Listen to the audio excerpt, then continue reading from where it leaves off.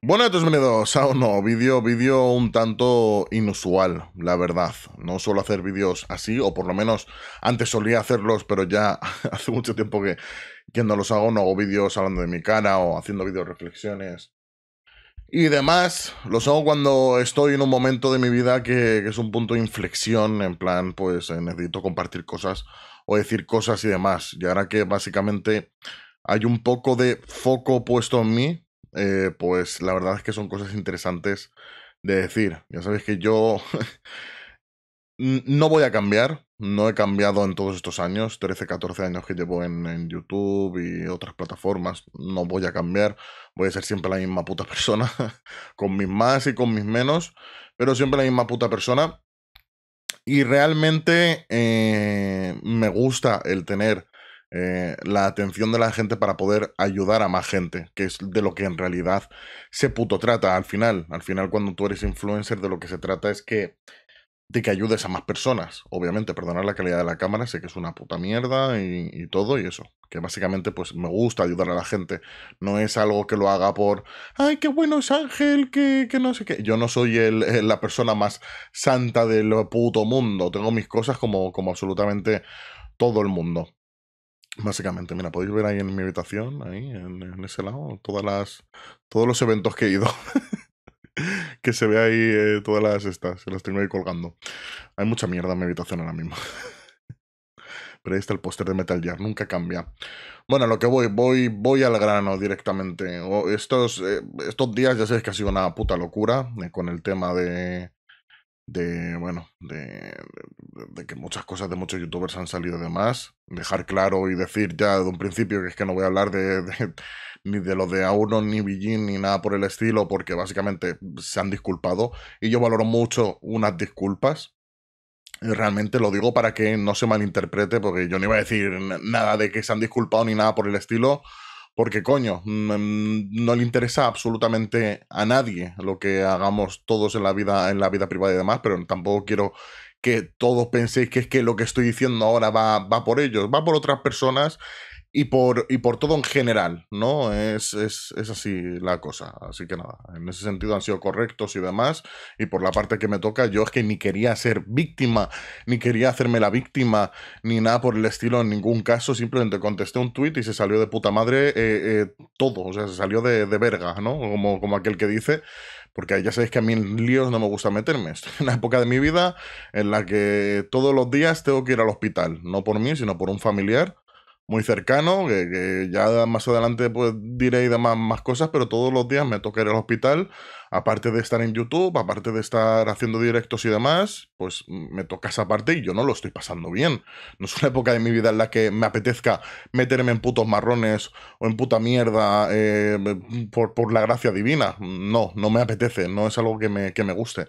Ni me gusta que la gente piense que estoy siempre puto mal, que soy la persona que está siempre amargada o que estoy siempre, yo qué sé, parezco un youtuber deprimido todo el día. O sea, me voy a poner ángel y depresión al final, pero no, no es así. No es así, puedo tener mis más y mis menos, pero siempre hay gente ahí ayudándome y apoyándome y demás. Quería decir que, primero de todo, hay mucha gente que siempre cuando pasan estas cosas van de que son los dioses del mundo o que no tienen nada que esconder y demás, o que se les olvidan las cosas muy pronto o muy rápido. Gente que, como digo, pues cuando sale todo este tema, enseguida hablan o sueltan la primera mierda que se les ocurre, cuando ellos probablemente en un pasado han sido totalmente peores, realmente. Ya sabéis, de la poca gente que me rodeo yo, de streamers y youtubers y demás, todos son unas putas bellísimas personas. Es que si no, no iría con ellos. Y los que me dan puto asco es que ni los nombro, ni los voy a nombrar, ni voy a hablar mal de ellos, ni nada por el estilo. O sea, es que esas personas no, no las voy a nombrar, no voy a decir sus nombres ni nada por el estilo, porque no quiero. O sea, no es que tenga miedo ni nada por el estilo, es que no me apetece. Algunos ni, es que algunos ni pasan de 100.000 suscriptores, por decirlo de alguna manera. Es que no me da miedo, no se trata de cuántas personas puedan mover y demás, es que se trata de que es que no quiero dar nombres. Es que lo que quiero es lanzar un puto mensaje. La gente que en un pasado ha sido una puta mierda, o lo sigue siendo en las sombras, o porque tiene una máscara, una careta que no quiere que se les caigan y demás, lo que deberían hacer realmente, y lo que debe hacer todo el mundo ahora, no es echar mierda a todo el mundo. Ahora lo que tiene que hacer todo el mundo es coger, y cuando vean una persona que está diciendo una puta barbaridad, o que está acosando a otra persona, que le está haciendo bullying a otra persona, o cosas por el estilo, lo que debe hacer es frenarlo. Porque no sabes en un futuro, si en 3, 4, 5 años, esa gente va a tener un montón de influencia como para decir auténticas putas mierdas, decir auténticas barbaridades, y al final, pues, que su mensaje sea enorme, se puedan meter con otras personas, que lo que me refiero, cuando veáis algo, paradlo. O sea, paradlo, detenedlo, es que está en vuestras manos.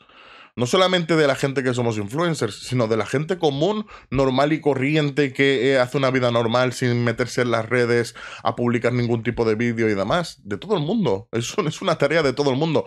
Y esto es un vídeo que ya hice hace como 5, 6, 7 años. Los he hecho, creo que todos los años de mi vida los he hecho. Y siempre se rían de mí por decir ese tipo de cosas, ese tipo de comentarios. Yo he visto como a chavales en el colegio les escupen en la comida, o cosas por el estilo, cosas muy heavy y muy hardcore que se acaban no parando. Que yo no digo que todo esto lo tengan la culpa los influencers, o gente que sube cosas a YouTube y contenido y demás. Lo que sí que digo es que antes de hablar mal de una persona, lo que tiene que hacer esa persona es hacer un retrospección de todo lo que ha hecho. Hacer un vídeo y decir, mira, yo era así, así, así, así, me arrepiento. Aunque sea mentira que te arrepientes, pero intenta dar un puto poquito de ejemplo. Porque hay gente que dice, no, es que no sé quién, malísima, no sé quién, malísimo, pero mira cómo era yo hace 10 años, 5 años. Sacan mierda suya y dicen, hostia, ya no hablo más, venga del tema. Siguiente. No. No se trata de eso, se trata de tener un poco de cabeza e intentar frenar cualquier tipo de abuso, cualquier tipo Es que está en nuestras manos mantener todo sano, limpio, una comunidad bien y demás. Es algo que está dentro de nuestras capacidades. Hostia, es que yo no creo que cueste tanto de hacer. Es que lo veo muy normal y muy fácil de hacer. De verdad lo digo. Perdonad que tengo que hacer un pequeño corte. Que me llaman por teléfono. Para darme buenas noticias siempre. Cuando me llaman por teléfono siempre son todo buenas noticias. Bueno, básicamente, lo que decía. Si veis un comportamiento de mierda de alguien, denunciadlo directamente. Si veis que en vuestra clase hay alguien jodiendo o maltratando a alguien, denunciadlo también. Si es que no cuesta nada, si todo el mundo pone un puto granito de arena en parar ciertas cosas y ciertos comportamientos, no cuesta nada. Hablemos nosotros que tenemos voz, ¿vale? Que tenemos voz por los que no pueden tener voz. Hay mucha gente que se suicida, mucha gente. Y no digo que todo el mundo se mate porque le insultan, o porque le llaman gordo, o porque le llaman feo, o cosas así. Pero a veces es la gotita que colma el vaso, ese tipo de cosas. En vez de decir un te quiero, les dicen un das asco. Entonces, ese das asco puede ser la gotita que colme el vaso y esa persona se cae matando porque su mayor problema era que la habían despedido. Pero es que alguien la habían despedido y tenía problemas desde que se encontraba solo y demás, y la gota que colma el vaso ha sido un puto insulto o cualquier puta cosa así.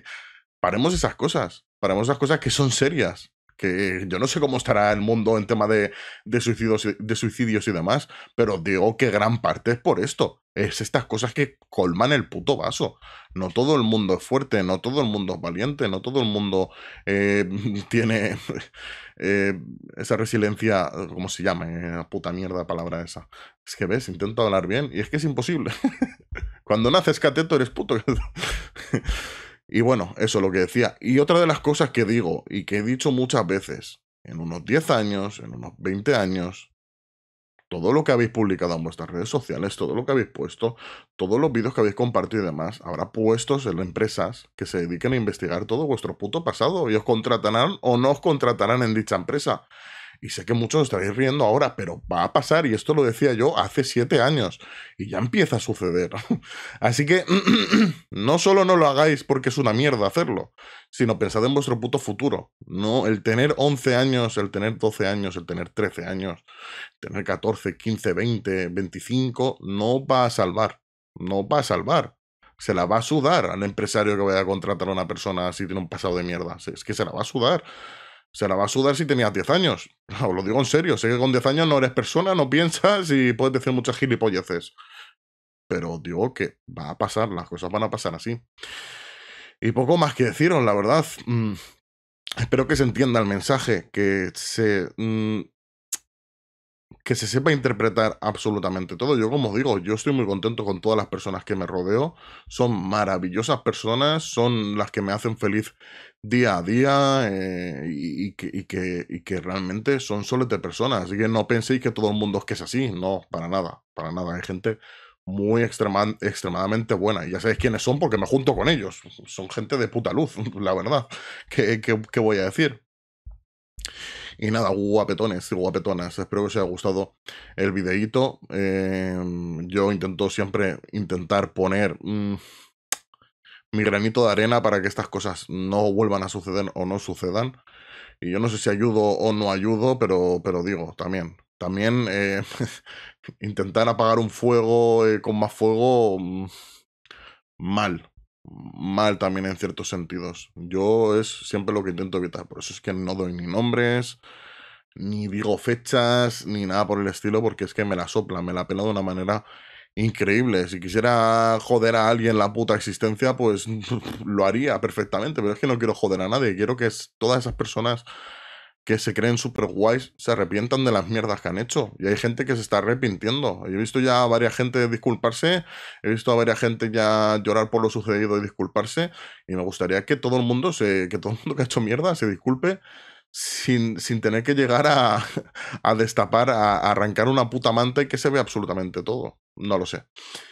Lo que queráis, todo el mundo. Me la sopla y me la pela, pero yo dejo ahí el mensaje como siempre. Yo, mi cargo de conciencia va a estar bien, voy a dormir bien esta noche, muy probablemente.